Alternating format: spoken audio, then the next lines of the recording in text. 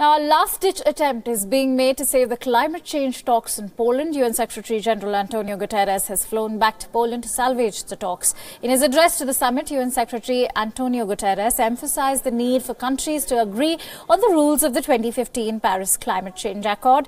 He said, and I quote, "Failure by countries to agree on rules on implementing the 2015 Paris Climate Agreement aimed at curbing global warming could be suicidal." Delegates from over 130 countries have gathered in Poland's coal mining city of Katowice to implement on what was agreed 3 years ago at the Paris Climate Accord. However, so far after a week of talks, there is no agreement in sight.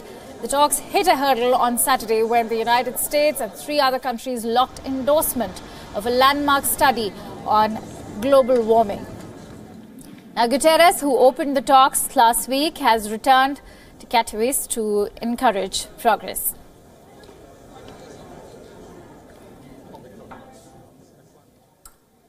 Failing here in Katowice would send a disastrous message to those who stand ready to shift to a green economy.